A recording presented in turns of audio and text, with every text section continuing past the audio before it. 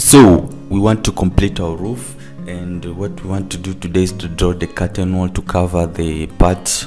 Last time after editing our roof, we had the top part was like empty. You can, yeah, I want to cover it.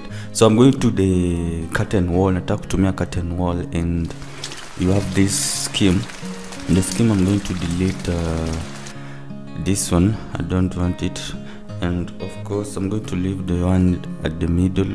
So I want to change to 300. I'm going to switch to 300. Then what I'm doing now is editing the we have those frames.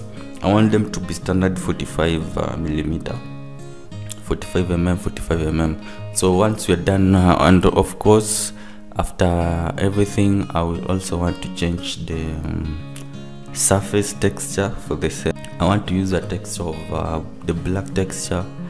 It's called paint anthracite. Paint anthracite. So now what I have to do is just to repeat the same thing. Of course, that was the corner frame. Now I'm going to the boundary frame, and I also want it to be 45 mm, 45 mm, 45 mm. Just repeated the same thing and changing the surface from metal iron to anthracite.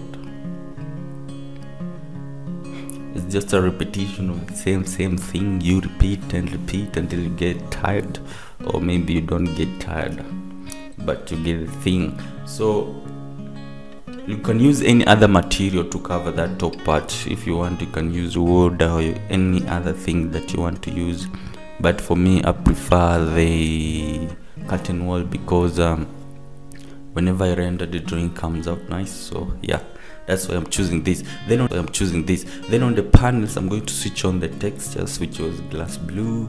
Of course, you can change this one later in the rendering software if you want to maybe use a glass that is reflective.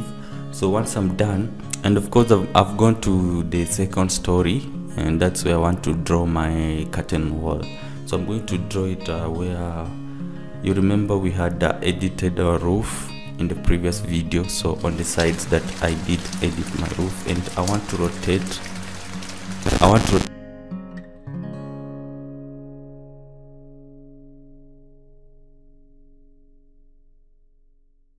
This is what we have so far. Of course, so I'm going to have to draw this on all the ends, or on each side. I have to repeat. So but you can just drag, because this one already looks good. I'm going to drag a copy, which you press Ctrl Shift and D, then you can drag it to place or where you want it to be, and after that you just repeat the same thing. Of course, I'm going to drag and drag on the so I'm doing on all the sides that I had edited before. I'm going to place these my curtain wall on all the sides, and you just make sure that where you have placed it, it's okay. Like when you go to trim it, it will look nicer. So this one I'm just extending. I want it to be longer because it is shorter on this edge. After we edited the roof, it was a little bit longer. So yeah, and of course this is how it looks like so far in 3D, and I want to make it, you can see it is shorter, so you press it, then Ctrl T. I'm going to raise it to 1800, and yeah, that's okay. Once I trim it, it will be okay. So then I go to the next side. You just repeat the same thing in most of these things, and I think also there is a tutorial on the same that we did in the past when we were designing a certain roof. So it is more, I think the difference between that design and this one, there is a little difference here. Yeah, there is, but you can also check it out. I will remember to leave a link, and you can try to look at it and see how we were doing it in that video and how we are doing it in this one. So far so good. It looks nice, and after this, I think just trimming. So once you trim, it looks more nicer. So to trim, you select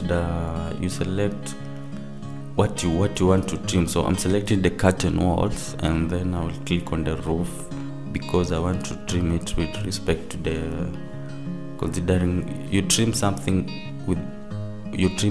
against the roof, or sometimes if you have drawn using what do we call the shell tool, you can also use the shell tool to trim something. So just clicking on the wall, on the curtain wall, and then I select the roof and I right click. Then I'm going to choose, once you right click, you go to choose connect, then trimming bodies, and you hit OK. Just repeating the same thing over and over again, or everything at once, all the curtain walls at once. Then you select the roof and you trim it once. That one is easy as well. Or sometimes if you want, you can switch on the trimming command, then you just select the wall that you want, and yeah, you trim it. There's a lot of tricks to use. So mpaka hapo kitu iko sawa. What we want to do now, I think let me move this one. I want to make it look more nice. It looks a little bit small, so I want to move it further, like to edit it and to increase the what do we call it, but you can just see what I want to do.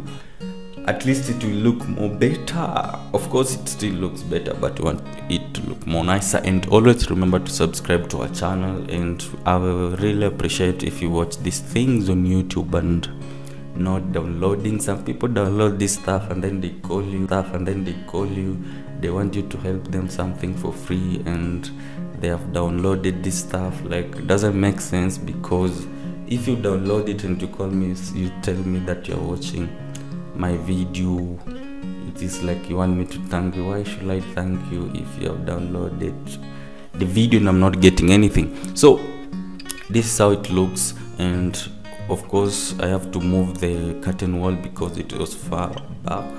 Since we have now moved we have now changed where our roof was, and actually it looks nicer. So to this point, I think the next point we're going to add in some more flavor to the drawing. And then what you want to do is, maybe people can do a challenge on rendering, then you will see how it comes out.